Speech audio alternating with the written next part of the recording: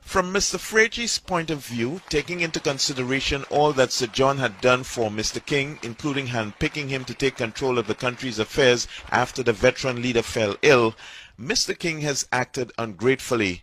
As far as Mr. Frages is concerned, the reason why Mr. King had been chosen in the first place was because he had been considered trustworthy by Sir John, but as it turned out, according to Mr. Frages, that trust was unfounded. But we have our very own Julius Caesar going on right here in St. Lucia. And Julius Caesar, for our part in St. Lucia, would be the late Sir John Compton.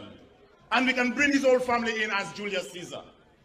And Decius Brutus, the one who pushed that knife in the back of Sir John Compton, is none other than the Prime Minister of this country, Stephenson King. Mr. Frages feels that Mr. King, out of appreciation for what Sir John had done for him, should have taken Mrs. Jeanine Compton Antoine, the daughter of Sir John, under his wings, but instead he treated her with scant respect. You would have thought that the coming into politics of Jeanine Compton would have been welcomed by Stephenson King. You would have thought that. You would have thought that Stephenson King would have taken Jeanine under his wings. And, well, I don't know if he could have taught her anything anyway. But I believe Stephenson King has occupied a position in there for a long time and has learned absolutely nothing. You watch his behavior in there and you can see that he has picked up nothing about parliamentary procedure. Right? But at any rate, I am saying you would have thought that Stephenson King would have treated Jeanine better. Because Jeanine is the daughter of this person who has done so much for you. Just recently, Mrs. Antoine resigned membership with the United Workers' Party. For the DBS News World, I am Don Nicholas reporting.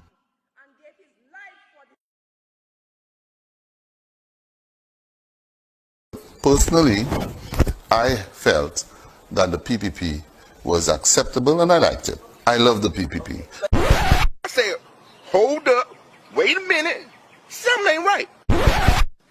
We reviewed the proposal and we took a position that we said, hey, as an independent people, we want to manage our own affairs in this regard. And in this regard, we said, this is a sound economic proposal that we believe we can handle with the resources at hand, with the human resources at hand. We can handle it and to deliver it within a shorter period of time. This can only come from a government who cares. This can only come from a government who has initiative.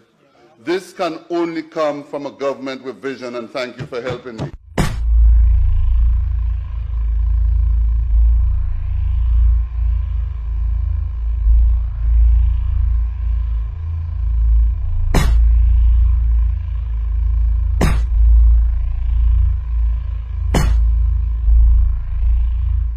The United Workers' Party, they have lost 3 leaders. 3 leaders have left the United Workers' Party. Von Wist, he left and he joined us. Morella Joseph left and she joined us.